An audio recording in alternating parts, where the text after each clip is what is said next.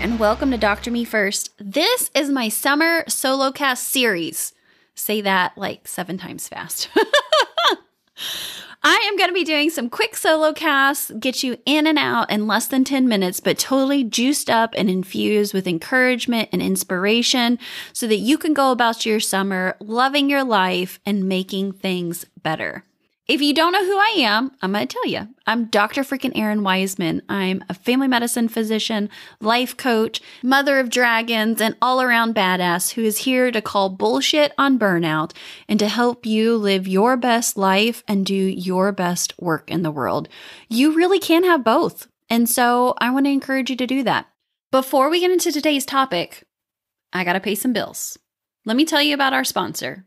Have you ever considered a different way of practicing medicine? Whether you're burnt out, need a change of pace, or looking to supplement your income, locum tenens might be a solution for you. Not sure where to start? Locumstory.com is the place where you can get real, unbiased answers for your questions. They answer basic questions like, what is locum tenens? To more complex questions about pay ranges, taxes, various specialties, and how locum tenens can work for you. Go to locumstory.com or doctorspodcastnetwork.com/locumstory and get all your answers.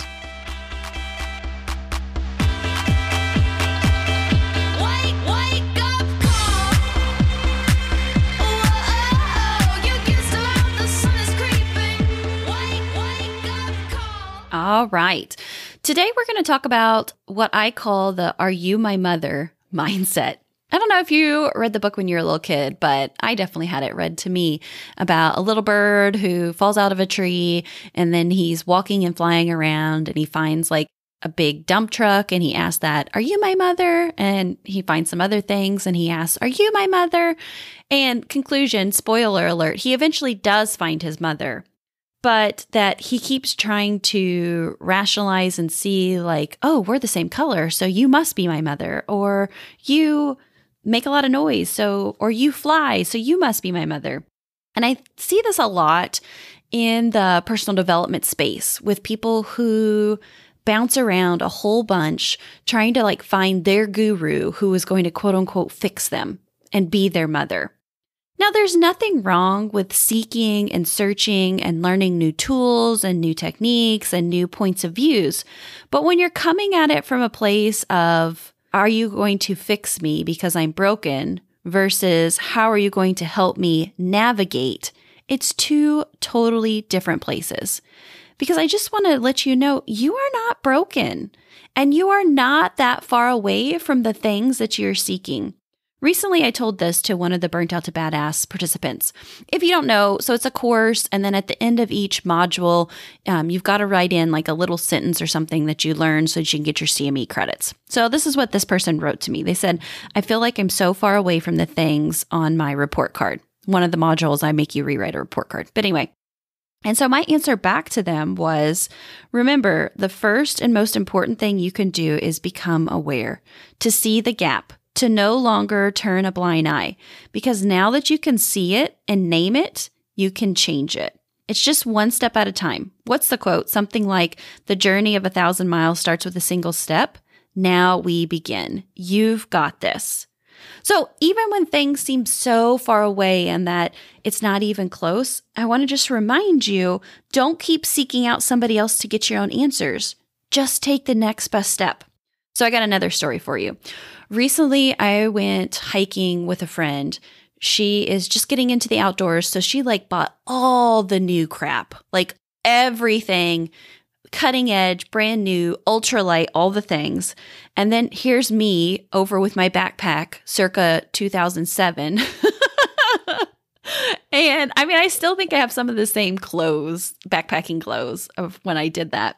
But the thing is, it doesn't matter if you have all the new shinies or you have like the old tried and true or anything in between. We still had to walk the same trail. And that's what I want to remind you when you're seeking and looking for like the next best thing, is that we're still all walking the same life. We're still all walking the same trail. And yeah, some new techniques, some new shiny things can make it easier, but you still have to walk. You still have to take the next best step. You still got to keep going and heading in that direction. So it doesn't matter if you have the best gear or the most experienced coach or whatever it is. If you're not walking, then you're not getting anywhere, no matter what you have. So drop the mentality of, are you my mother? Just find the next best step. Jump into the thing that seems like, this I think will really help me to navigate my path. And just know, if it's pushing you forward and making you move, it is.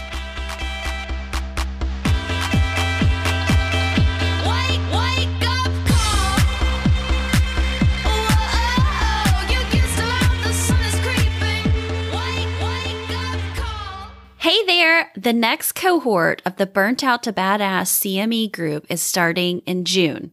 And let me tell you, this is the 4th time around, and I can honestly say every time is so different and so much fun. I want to encourage you. You've heard me talk about it over and over and over again. I'm going to keep talking about it because it's so powerful.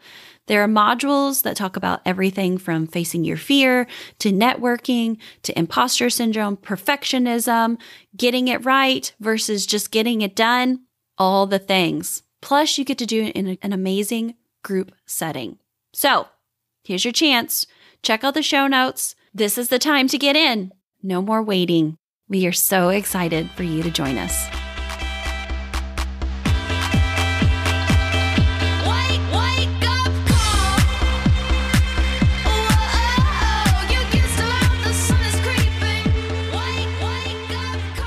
Before we finish up, don't forget to visit locumstories.com or drpodcastnetwork.com/locumstories to get real unbiased answers to all your locum tenants questions.